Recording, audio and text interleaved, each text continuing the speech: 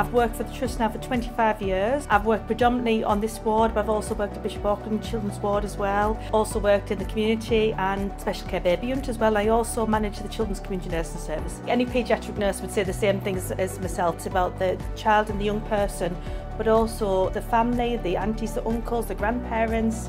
So everything really about paediatrics. It's a really rewarding post to be in. The hospital, I have to say, is a very friendly environment, really excellent staff. We all work very well together and very much supported by our management team as well.